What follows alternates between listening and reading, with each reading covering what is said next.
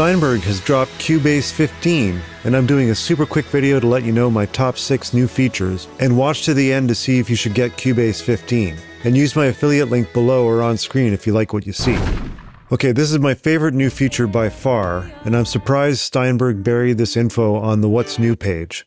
You now have audio previews of your project right here in the redesigned hub. Now I don't have to load a project or open a mixdown to remember what the project sounded like. This will save so much time. To set this up, you just select Create Preview in the File menu, or assign a key command, and it will quickly render a snippet. Note, you have to hit save here if it's the first time doing this, otherwise there'll be no preview in the hub when you open it. And I chose the option to create a preview on close, so every time I close the project, it automatically updates a preview. It adds a little time to the closing, but closing always takes a little while in Cubase, right?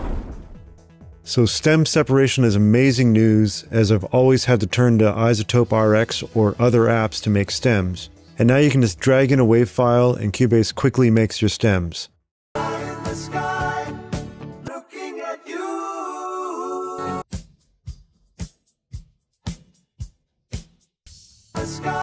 The quality is good, maybe not as good as like Spectra layers, but this gives you quick access to tracks so you can start remixing right away.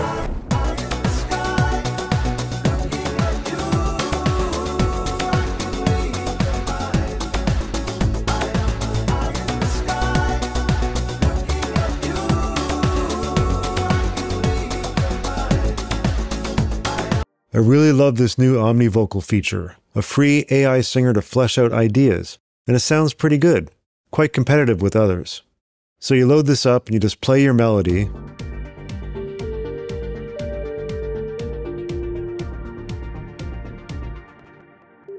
and you add the lyrics to each note.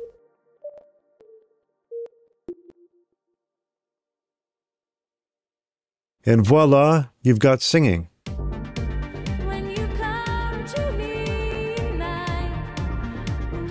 This is a valuable tool for producers like me who can't sing at all. A welcome addition. Quick audio export is a neat feature too. You can quickly blast out your mix when you need a quick export, and you don't need to bother with all those fussy export dialog settings. This will really come in handy for sending proofs to clients or quick tests. Cubase 14 inexplicably reversed horizontal scrolling in the mixer, and they never fixed it. Now they fixed it, put it back to the old way, but they've also added an option to reverse scrolling. Why? I don't know. This was a bit of a head scratcher, but I'm glad they finally fixed it. And finally, they've added a buffer size readout to the status bar and info line. You can see your buffers at a glance and open the ASIO dialog from here. Simple, very cool. So should you get Cubase 15? If you've been sitting on the fence about which DAW to get, this is a perfect time to jump in. Cubase is easier to use, they really streamline project previews and exports, and the new stems in AI Vocal make remixing a dream. For longtime users, yes, this isn't the most exciting update ever, but some real quality of life improvements here that I'm definitely happy to pay the price for.